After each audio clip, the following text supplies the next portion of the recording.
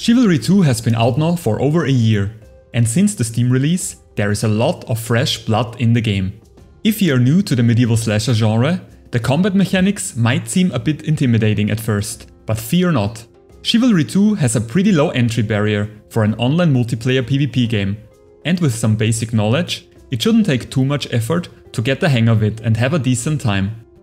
For this video, I wanted to come up with something that new players can apply immediately in their games. This is not just some general, just get good at everything advice.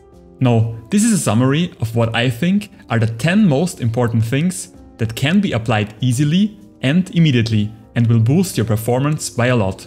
So let's get into it.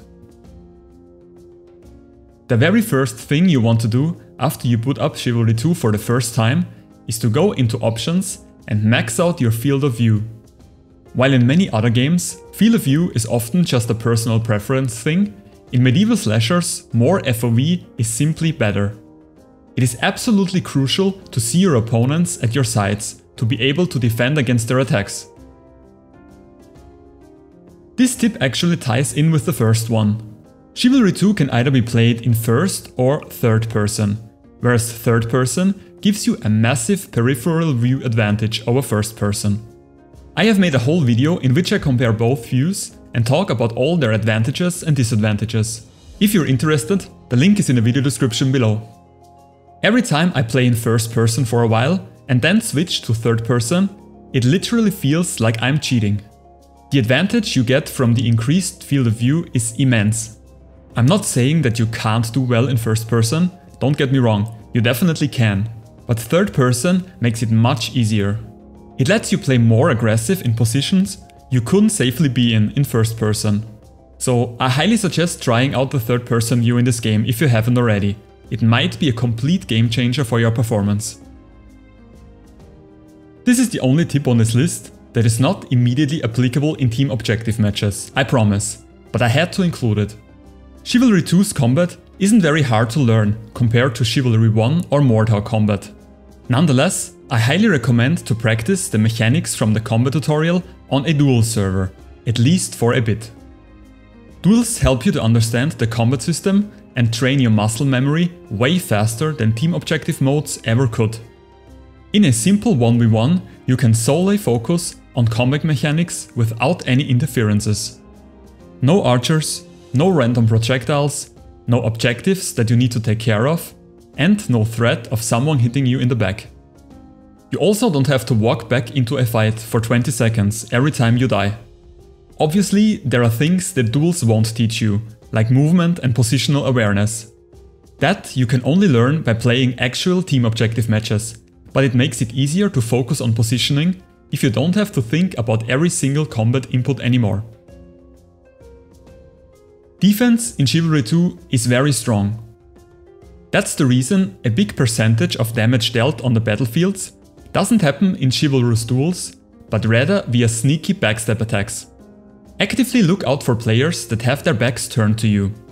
You will notice that there are free kills everywhere on the map. Most people are just insanely careless when it comes to positioning. Special attacks are great for hitting people in the back, as they are often the highest damage attack in your arsenal. It might not be perfectly obvious at first, but in Chivalry 2, overhead attacks are in most cases faster and deal more damage than horizontal attacks. As a trade-off, they often have a little less reach. So if you don't need that extra bit of range, I suggest using overheads as much as possible. They are also safer for your teammates in crowded areas. Another advantage of overhead attacks is that people often mindlessly spam horizontal counters, because spamming LMB is somehow burned into their muscle memory. Horizontal slashes are good if you fight multiple opponents, otherwise try using lots of overheads. Chivalry 2 has 36 different melee weapons to choose from. Unfortunately, the game doesn't tell us any weapon stats like damage numbers, wind-up time or reach. But even worse than that, the only information that the game gives us in that context, and by that I mean the little overlay in the armory, is really bad. Often misleading and sometimes just plain wrong. If you want to learn about weapon stats, I suggest using the community-made weapon spreadsheet. It contains weapon damage, reach, and speed for all the different attacks with every weapon. It might not be perfectly accurate data, but you will get a good idea of how the different weapons compare to each other. Oftentimes, when I play team objective, and this occurs mostly on defense, I feel like I am one of only a handful players on my team that actually tries to play the objective. In general, the deserting mechanic does a pretty good job at forcing players to be at least somewhere around the objective, but there is still lots of room to not be directly on it. I think it might be some innate human instinct that makes people want to move forward to make progress, and not stand on the same spot for too long. You will also see lots of players switch to the attacker side every game, just because attacking and going through the different objectives is more fun for them. But anyway, what I want to say is, play the objective. Dueling somewhere far on the side while your team tries to defend a point has close to zero impact. Sometimes a friendly reminder for your teammates via chat to defend the objective can also go a long way. One of the most important mechanics a team objective player in Chivalry 2 needs to know about is active parry. And even though this is briefly shown in the combat tutorial, I still want to point it out here and clarify because of how important it is.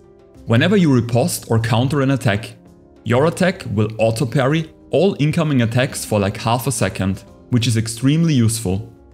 So if you find yourself against multiple opponents at once, don't just stand there passively, holding up your block and wait to get disarmed. Instead, parry the first attack and riposte, or perform a counter, and take advantage of active parry. Just be sure the follow-up attacks you try to active parry are within the first 0.5 seconds of your riposte. You can also delay your riposte a bit. The window in which you can perform a riposte after a block is pretty large. Treat your stamina bar like a second health bar and use it to enhance your defense.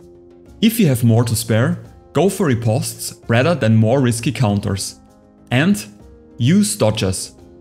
Every class in Chivalry 2 has a dodge ability, which is very useful in various situations. I think dodge is heavily underutilized by most players. I personally also don't use it enough.